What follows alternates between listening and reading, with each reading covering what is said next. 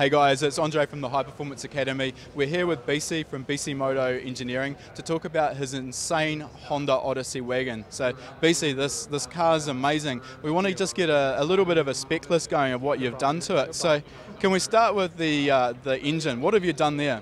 It's a J35 power plant from Honda, but I've done amazing things to it.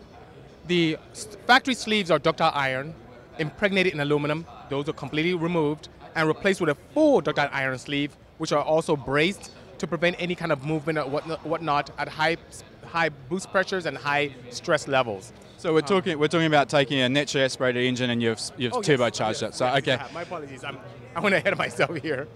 The engine is naturally aspirated. It makes a whopping 250 horsepower. 206 to the wheels is what I saw on my dyno. However, we added a very large mid-frame turbocharger to it and reinforced internals significantly to be able to handle the power and handle the boost as well without any challenges whatsoever. What brand of pistons and con rods are you using in it? R&R connection rods, which are made of steel, and Arius pistons of our design, 9-to-1 compression. What about head gasket integrity? Is that a problem in this engine? None whatsoever. The head gasket from factory, being a multi-layer steel, is extremely robust, and we put them through the ringer. We have 1,000 horsepower inline 4-cylinder engines using the same factory MLS head gaskets. I employed the same technology from Honda in this engine as well. Valve train, has anything changed there? Significantly. The vehicle in the US market only comes as a 6-speed automatic. This 2014 Odyssey van really needed significant assistance in the drivetrain department. So we had some custom axles made in-house.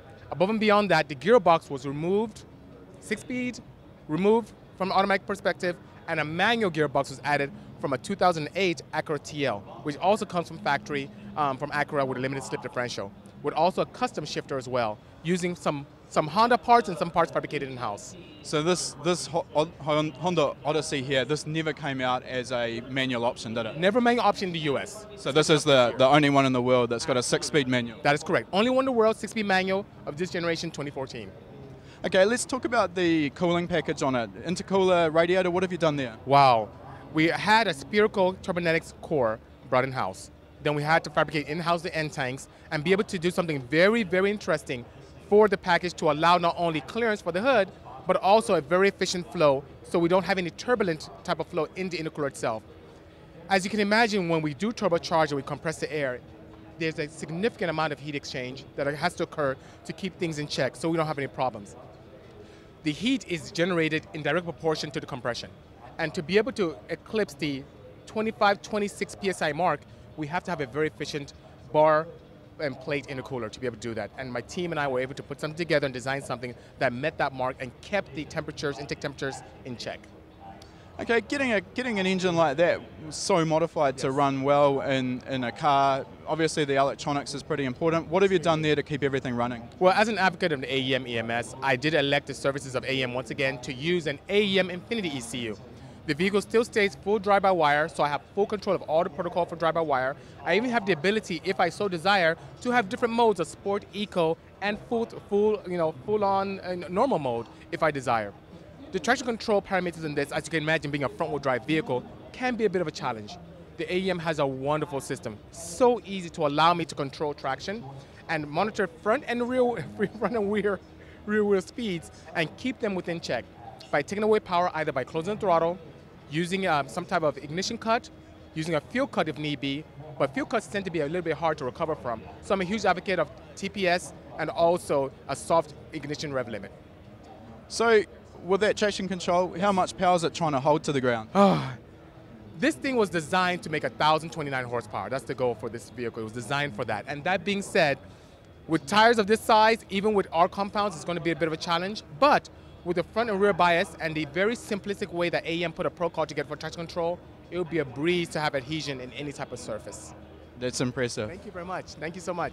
I noticed it's also got an aftermarket dash in there. Can you tell us a little bit about that? Yes, the race pack dash is extremely, very nice.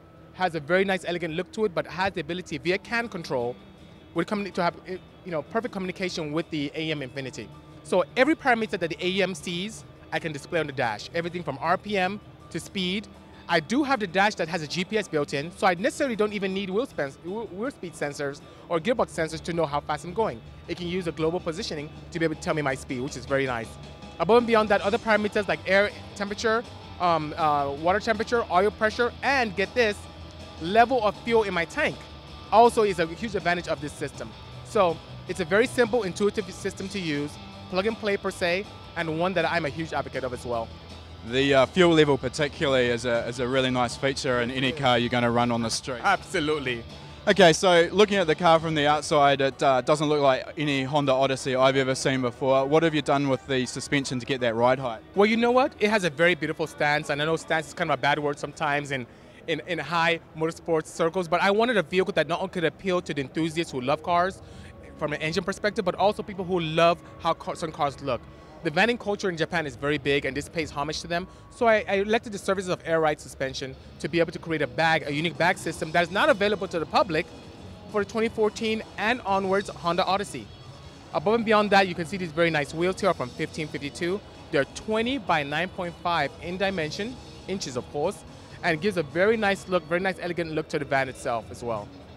Lastly, the interior looks like it's had a bit of work as well. There's really no area of this Honda Odyssey you haven't touched. What's been done to the interior? You see, interior has a very nice supple leather interior with a very nice basket weave grain in the center of it. I wanted something that also, is very extremely fast and could appeal to enthusiasts, but something that could be luxurious for the family as well. I have a new family now, and I love speed, and I love power, and I want an opportunity where I can build a car that can really allow me to take my family out and have a great time and have enough space for all the kids' toys and so on and so forth, but also be fun to drive on the street and on the track as well.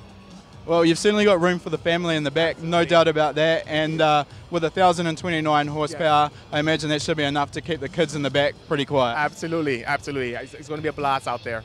Okay, thanks a lot for taking the time to talk to us, BC. Thank you.